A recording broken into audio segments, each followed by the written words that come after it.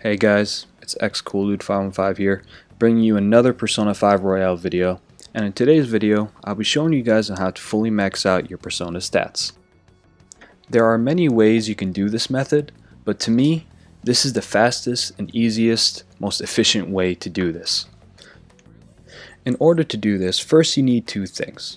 Number one, you're going to need Ryuji's rank 7 perk, Instakill. And number two, you're going to need the Fortune Teller's rank 8 perk, Celestial Reading. Once you have those two perks, you're going to make your way to the Fortune Teller and ask her to give you a Celestial Reading. It's going to cost you 20,000 yen, but it's worth it. Once you do it, it's going to trigger a fusion alarm in the Velvet Room, as well as raise the chances of a fusion alarm occurring throughout the day.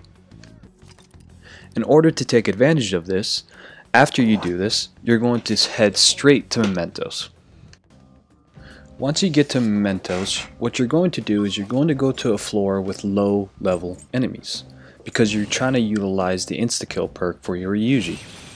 While you're on that floor, you're going to go over green enemies and you're just going to basically kill them and farm them until you trigger a fusion alarm in your Velvet Room.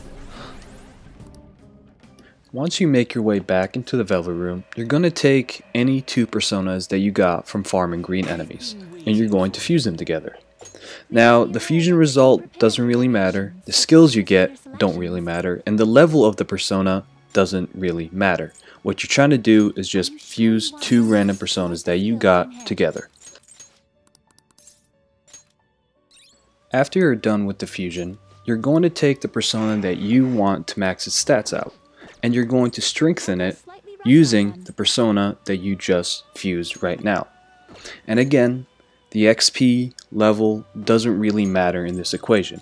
All you're trying to do is strengthen that persona that you want to max its stats out. Now for this part right here, you're going to see that the execution is going to fail. And that's a good thing.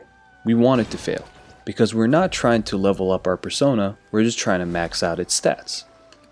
And as you see, 10 random stat points have been rewarded to each category of my persona. After repeating this process numerous times, you will eventually get the max 99 stats on any persona that you want. If you grind enough, the end result is some pretty powerful personas. You can really do this with any persona, so the possibilities are really endless. Thank you for watching, and I hope you enjoy. Please leave a like rating. And this is your boy X515. See you on the next one.